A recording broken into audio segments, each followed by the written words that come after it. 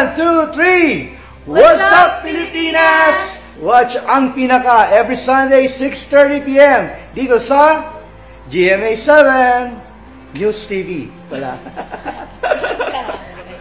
Alright guys, you know how we do it here. Before we do the 25, Kazakh Taekwondo champion Farabi Davlechin posted a video of himself unscrewing a bottle cap with a 360-degree kick.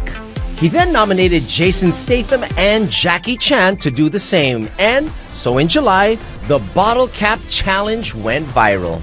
So dapat saktong-sakto yung sipa, saktong-sakto yung tama doon sa bottle cap, tapos yung cap matatanggal. Sobrang astig, sobrang cool yung pagkagawa. Akala mo madali siya pasikat, pero totoo mahirap siya kasi taekwondo master nga nakagawa nun eh. Pero meron ding taekwondo expert ng Pilipinas ang gumawa, si Jopoy Lizardo. Siyempre, as expected, kailangan magawa na yan at nagawa naman niya yung challenge.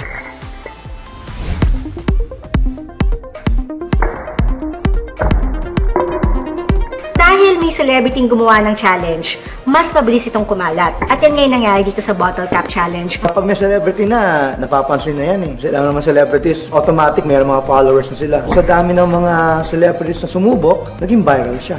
It was one of our most viral compilation videos sa When in Manila. Kinompile namin yung iba-ibang celebrities, local and international, na gumawa nito. Soon, more and more people all over the world uploaded their very own versions and their own take on the trending challenge. Which ones are your favorites? Let us know on our Instagram page. Si Kendall Jenner, ang ginawa niya, sumakay siya sa isang jet ski habang ginagawa niya yung Bottle Cap Challenge.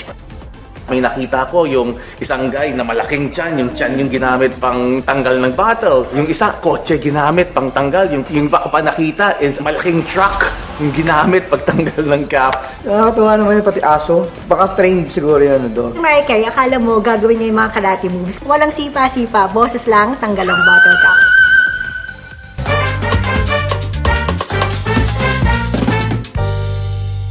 What a fun episode. There you have it, our top 10 ang Pinaka Sikat na online challenges. Many thanks to our guest panelistas. We love you guys. Thank you so much for hanging out and helping us.